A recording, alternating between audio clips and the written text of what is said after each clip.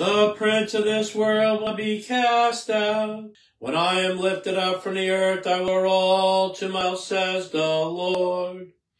Alleluia, alleluia, alleluia.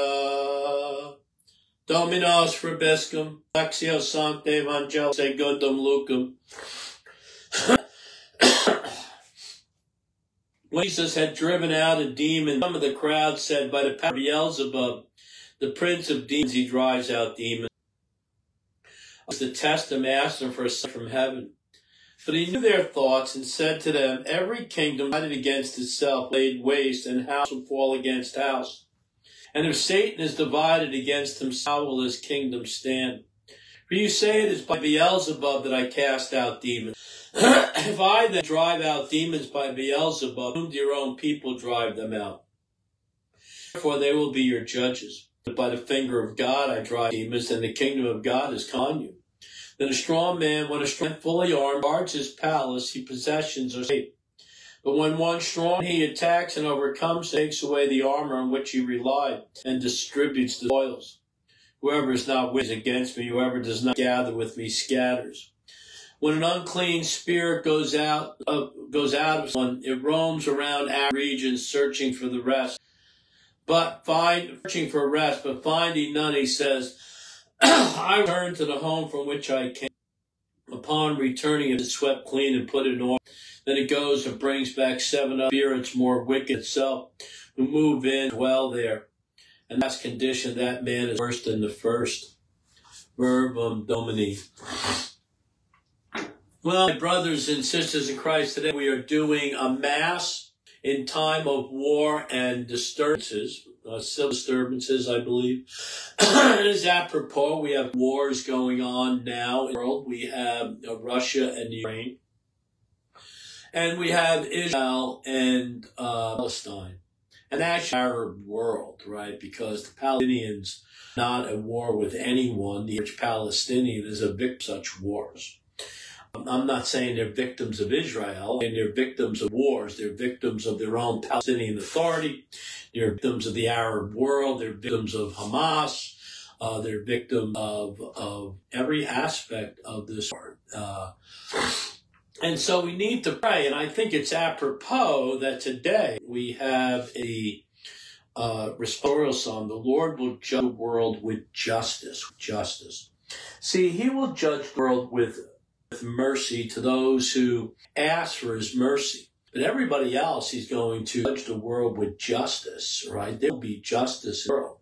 Maybe not today in the world, but there will be justice at the end of time. There will be perfect harmony. Christ's mercy, all his perfect mercy will be perfected with his justice. All will be made smooth. Jesus talks to us about demons today. And indeed, he is talking about is that we should never underestimate the demons. We should never rest from spiritual attacks. We always need to be on guard from spiritual attacks. And there's ways that we can ward off spiritual attacks. The sacraments, deliverance prayers, exorcism prayers. Jesus Christ, immerse ourselves in Jesus Christ, staying in the state of grace, right? Sacramentals. God gives the church, the Catholic Church, not all means necessary salvation, but all means necessary to protect us on our journey to salvation. All means necessary to ward off evil, keep us safe in spiritual warfare. Jesus talks about this. But never let our guard down. We never say, okay, I'm okay now, I'm protected now. We're in a state of grace. Many have already experienced that. The spirit, the evil one, attack you immediately after the sacrament of confession. Temptations are great after the sacrament of confession. The one may keep you from even going to the sacrament of confession. This is why it's important for us to say Michael's prayer after every single Mass, after the fact that we have received our Lord and Savior Jesus Christ. St. Michael at the end of every single Mass. So our Lord is warning us about the evil one. He is telling us never let our guard down. He is saying stay united with Christ in protecting yourself from the evil one. And indeed, my brothers and sisters in Christ, again, must protect ourselves from evil at all times. The evil one will never, ever give up, will never relent until it's been fully conquered, and that will come at the end of time. But until then, those of us who battle between good and evil, the militant must always be on our guard.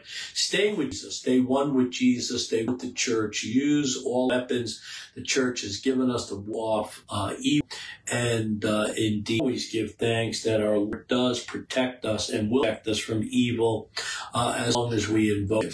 Today is the memorial of the miracle of the Son. We need a miracle, Lord, in our lives now. In our world, we need an act of divine intervention. May you, through the intercession of the Blessed Virgin, provide that act of divine intervention so that we overcome evil in the world, that this may become a world of peace, a world of love, a world founded in your grace, your endless grace, your boundless mercy. Let us now ask our Father in heaven to shed His mercy